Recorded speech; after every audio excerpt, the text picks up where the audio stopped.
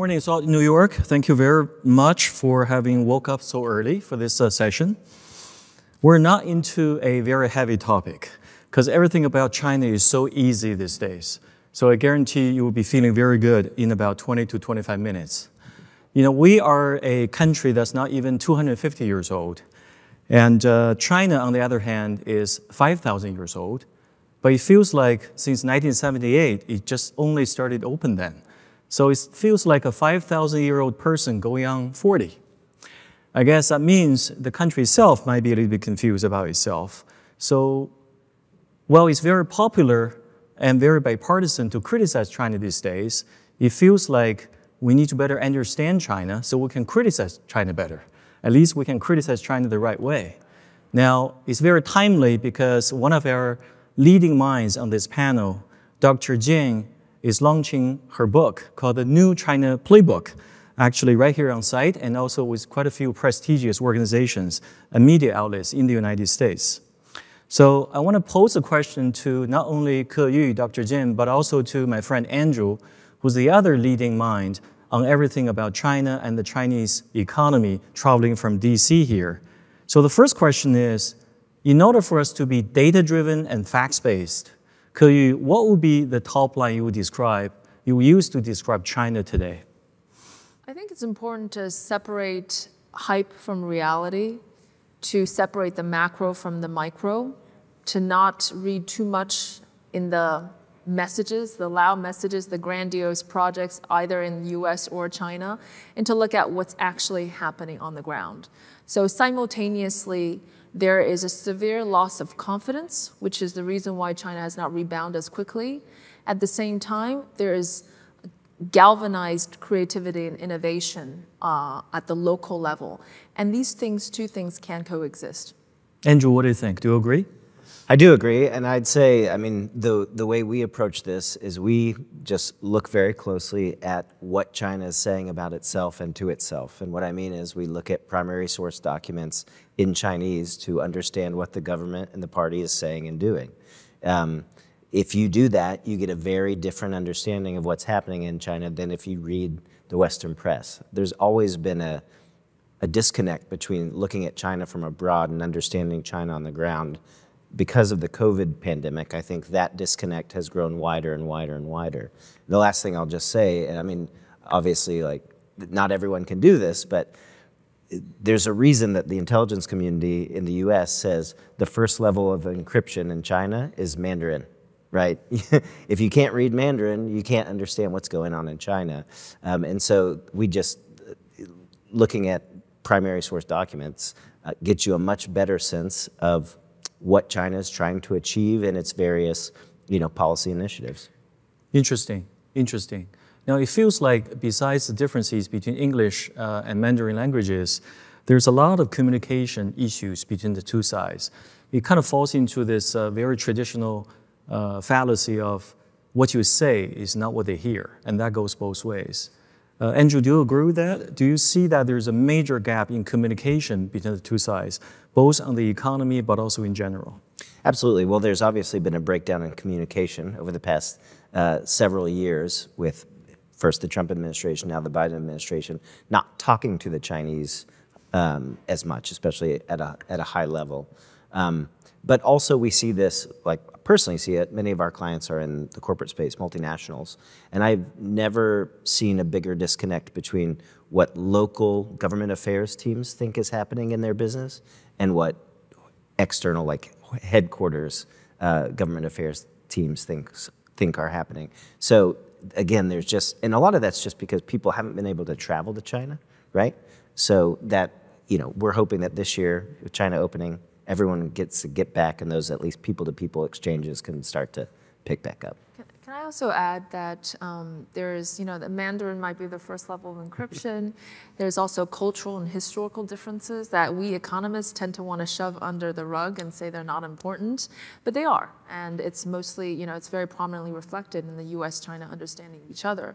the perspective, Chinese perspective, the US, and the US perspective of China, if they could improve and that understanding, I think relations could be substantially improved. And just to give you an example, so culture and history also features in part of my book to look at that lens to the economy.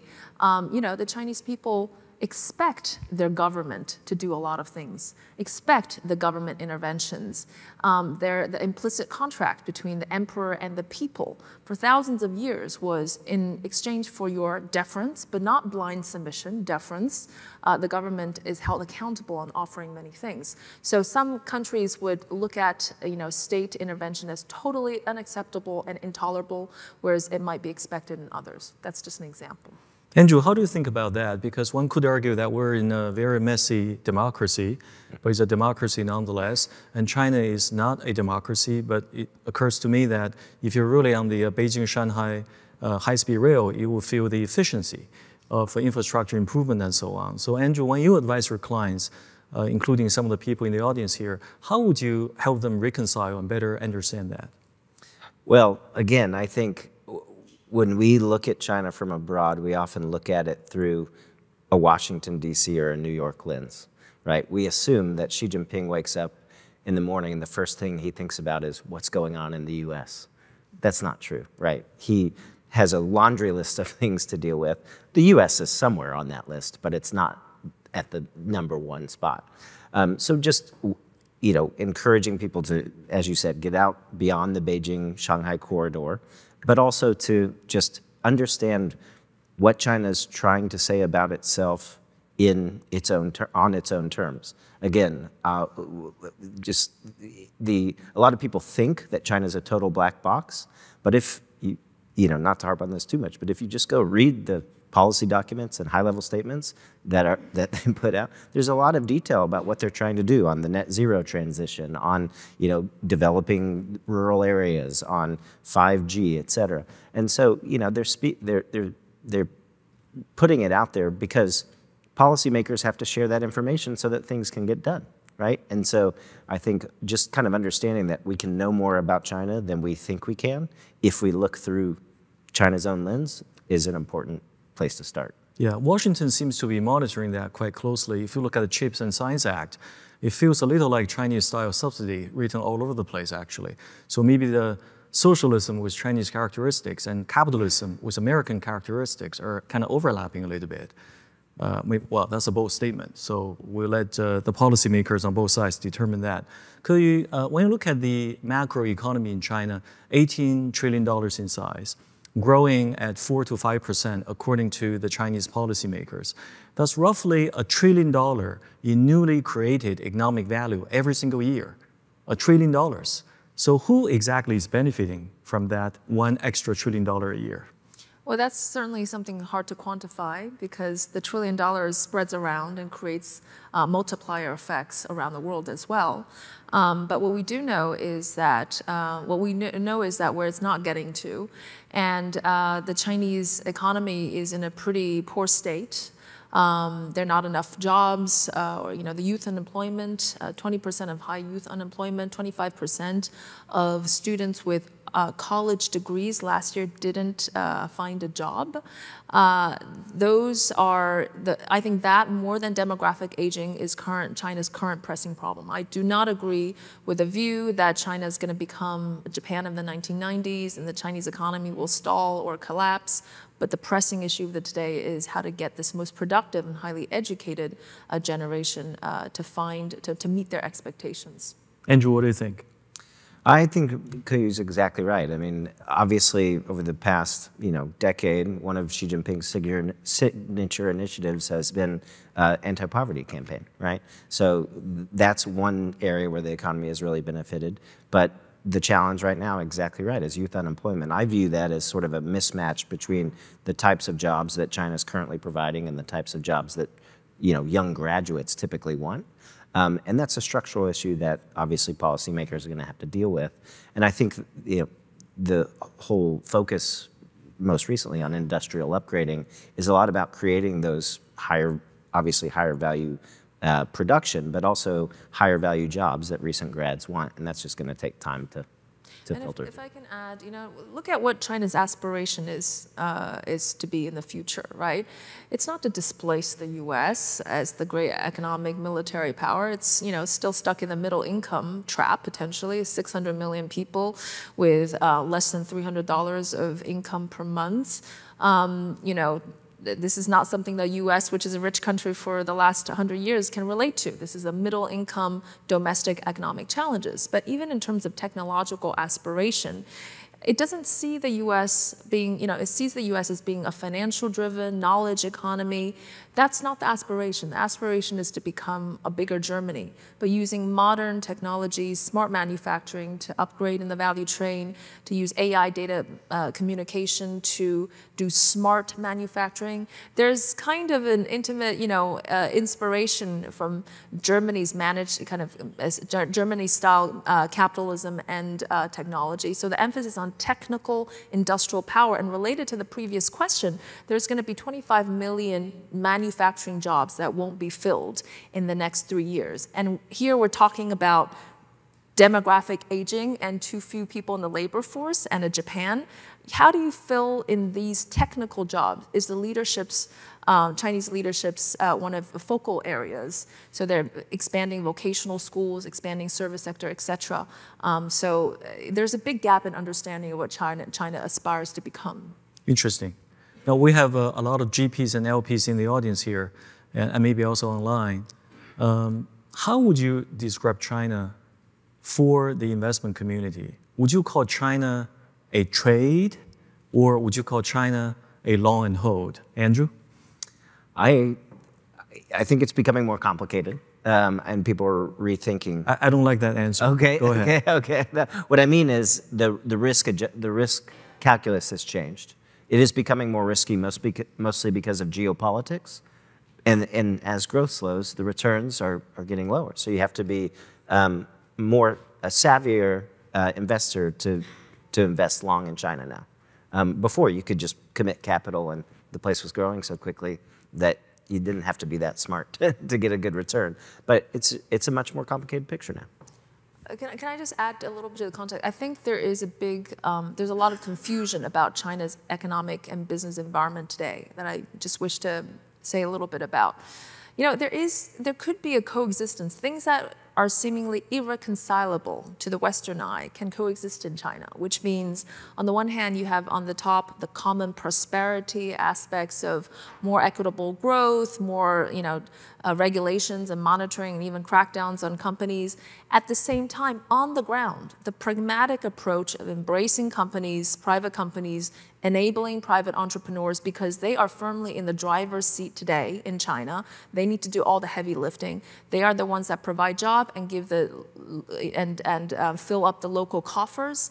That can all coexist. So if you are willing to be patient enough to look beyond the headlines, to look at China's vast economic technological landscape where there are thousands of autonomous vehicle companies and hundreds of EV companies and chip industries and even the geopolitically sensitive consumer industry, that vibrant landscape beyond the headlines, it might be a long and hold trade, long and hold investment for you. Can you give us an example, Keyu, sort of on the ground, which seems to be the angle from your new China Playbook, where the government and, let's say, a technology innovator actually work with each other for better or for worse? Any examples you can share with us? The one big misconception about China is dominated by a central government, and it's just not the case. They set the messages, they set the grand objectives, they set the strategic autonomy, strategic direction, but then everything else is down to the ground, the local marriage between local chiefs like mayors and entrepreneurs. So example, the EVs, the electric vehicles, which is now China's going to become the biggest exporter next year. How did that happen? Within 10 years. Local mayors around China, all over, spread around China, are enabling the local entrepreneurs, building industrial supply chains, helping them coordinate industrial supply chains, helping them core bank financing, getting them talent, from battery makers to manufacturers to control system, building all that out. And the state rolling out 4 million EV chargers around the country, 2 million in the last year, 140,000 only in the US. Okay, that's a big difference. And they have enabled the whole sector. And we can look at renewables, we can look at other technology, and it's the same model. Again, there will be waste, there will be inefficiencies, but I think by and large, they have provided that. They have played a very positive role. Andrew, you agree with that? The role between the government and the business there? I mean, obviously, they come from a different starting place, right? I mean, there is more direction from the state, but I do 100% agree, having lived there for 10 years, that the place has an incredible entrepreneurial spirit. That there are people out there working hard to, be innovative and make their own businesses. And that's not because Li Keqiang, the former premier, said everyone needs to be an entrepreneur. It's because they, just like people everywhere, want to start interesting, innovative businesses and make money. And so I think the areas where Keyu just discussed, particularly around NEVs, renewable energy, the entire net zero transition is, a very innovative space in China. And you can't get that innovation from top level design. The next question is a little tricky to both of you as macroeconomists. And Keyu, you mentioned hype and reality here. There's a lot of hyping going on with our beloved Western media when it comes to China or in general. And we invented this term called alternative facts, where people can view the same set of facts with different set of eyes. If you were to advise the Western media here about reporting on China, what would you say to them? Not be selective, to look at the whole, report the problems, but also the good things. It's underrepresented. Andrew? Yeah, I mean, the secret about most of the Western reporting on China is that foreign correspondents tend to go through Beijing and Shanghai very quickly. And so most of the people reporting on China have just been doing it for 2 or 3 years. They're just learning. There's a handful of people who are really good looking at China. So that's just something for everyone to know, is that there's always newbies on the beat. But additionally, I'd agree, like often the best journalists are the ones who do try to understand China on its own terms and not report, only on China as it potentially reacts to Western actions. Now we're into this last 1 minute, which is the most exciting part of this panel, which is the lightning round. So the two panelists can only answer my question with yes or no, or both or neither. So let's see how they will react to this. Question number 1, we'll go with Keyu first, and then Andrew second always. Will China hit 5% GDP growth target this year? No. Yes. That's a good start. Will China survive the current chip challenges? Yes. Yes. Will U.S. outbound investment review, the upcoming executive order from the White House, succeed and be effective in containing China? No. I'm going to say no as well. Did you say no? No. Okay, all right. Will there be a war surrounding Taiwan in the next 5 years? No. No. Take note of that. Will there be a different attitude and also different policy towards China between the United States and our Western allies in Europe? Yes. No. Is there going to be more uncertainty or more certainty with the Chinese economy this year and next year? Same. More certainty, I think, actually. Should we look at China today more from the lens of a governance model that favors national security or favors economic growth? Economic growth. Xi Jinping says both. What do you say? I agree with Xi. Who will make the first move to stabilize the relationship between the United States and China? Both. Both. Final question. What is your favorite city? New York, Washington, Beijing, or Shanghai? London. Andrew? Beijing. I lived there for 10 years. Love that place. Ladies and gentlemen, please join me in thanking our two leading minds on China.